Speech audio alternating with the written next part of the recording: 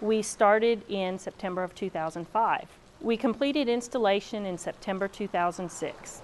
We were averaging 3 fatal crashes and about 3 to 4 incapacitating crashes every year from 1999 through 2006. Going from 3 fatalities per year, 3 fatal crashes per year, to in the last 2 years not having any involving the median is just really remarkable. Right now we have a little bit over 80 miles of cable barrier on Interstate 10. It was just over $9 million, so you're looking at just a little bit over $100,000 per mile. That did include the concrete pad underneath the cable. We got a lot of comments on what on earth are we building a sidewalk down the middle of Interstate 10 for? Was it going to be a bicycle lane? People saying, oh, that's never going to stop anybody. Why are you building a fence in the middle of the interstate? The ones that do drift off, fall asleep, go into the median, we've been very successful at catching them. We call it a catch. We've caught an oil-filled workover rig. We caught a tour bus.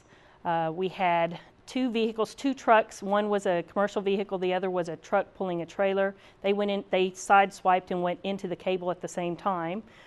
So you hear more about those because the passenger vehicles, they can hit the cable and most of the time they just drive off.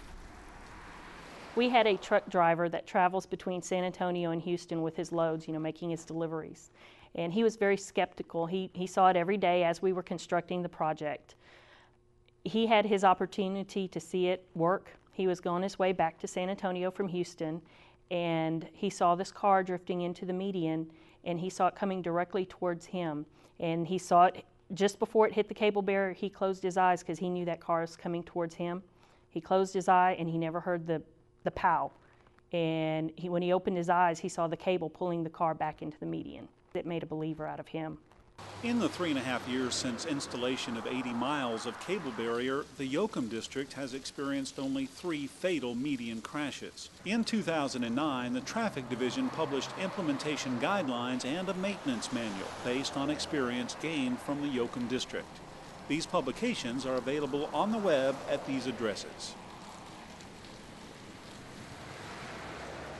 My career with TxDOT, this is one thing I'm very proud to say I was involved with.